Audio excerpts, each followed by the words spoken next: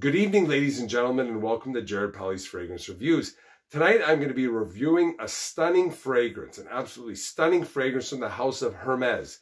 This is known as Terre de Hermes, which came out in 2006. This is the EDT Eau de Toilette concentration. So I must say this is one of the finest scent profiles I have ever smelled. I loved it back in 2006, and I love it just as much today. There was also a parfum version which came out in 2009. One problem has occurred with this fragrance is, especially in maybe the last 7-8 years, the formulation has been weakened. It does not last that long on my skin. It lacks the depth and potency it once had. But I want to tell you a little bit about this one, in the sense this actual bottle is at about 2013-14. That's when I noticed the scent starting to become less potent. So I would spray it at the department stores, and I wasn't impressed with the power it had. But recently, I went in and I sprayed it again. And I noticed that as the hours passed by, it still remained on my skin. So I wanted to look at the batch number on the tester and then on the bottle I was buying, but they did not match. There was no... the lot number is not the same as what's on the bottle from the tester, so I couldn't connect them.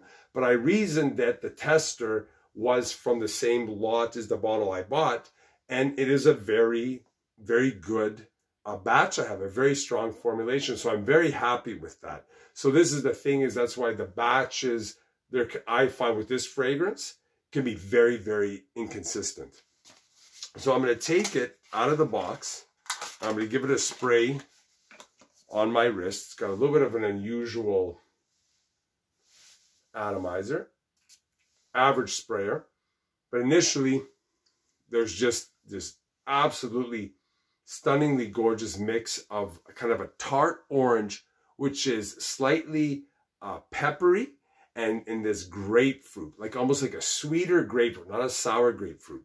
So as it starts to dry down, it retains its tart orange grapefruit vibe, but I get a little bit of like a metallic, a touch of a metallic vibe, and some floral rose notes just in the background, kind of swirling.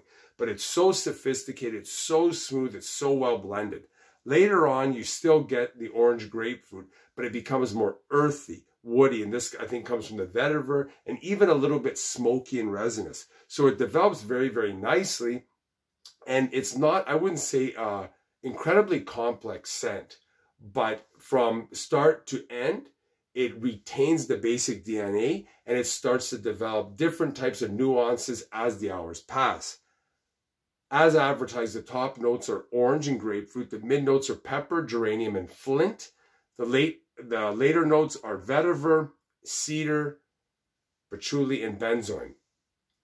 Performance-wise, on this particular bottle, I got about 3 to 4 hours, which was not as good as the vintage. And I'm still trying to find a vintage bottle, but it's very, very hard to verify the batch number or to figure out exactly when the bottle was produced that I want to buy. So I'm kind of a little bit hesitant on it. But this particular batch, it projected very well off the skin. And with this scent, it's one of those that is not really a skin scent. You may smell it and you don't get much, but people around you will smell the wafts and the scent bubble. So that's why a lot of times when you wear these fragrances, ask people if they can smell it on you, someone you can trust, because there are those scents that sometimes they project. And I remember, like the original Christian Dior Fahrenheit, people smell it a lot more than you do. So it's one of those types of fragrances. It's not really, this is not, I wouldn't say, an intimate fragrance, but this is something you have to reapply during the day a couple of times to keep that scent profile high. Final thoughts on this. Despite losing its potency over the years, this is still a stunning smell. One of the best ever, in my opinion. If you like kind of a citrus orange vetiver, you can't go wrong with this. But I do know there is problems with the longevity and the projection. As for Hermes as a house, they have a lot of flankers coming out. Some are good, some are not. There's a few I really like and some that I don't.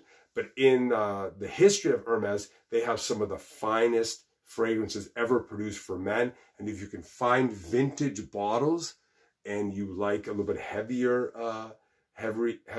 smelling scents, you may want to get your hand on some of the fragrances they had in the 70s and 80s.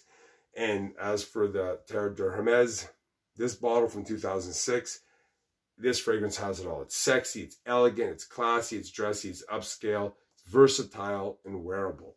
So if you like this video, hit the like button, the subscribe button, notification bell. Any comments, questions, or experiences you have with this masterpiece by the House of Hermes, leave it down below, and I'll always get back to you. Thanks for watching. Bye for now.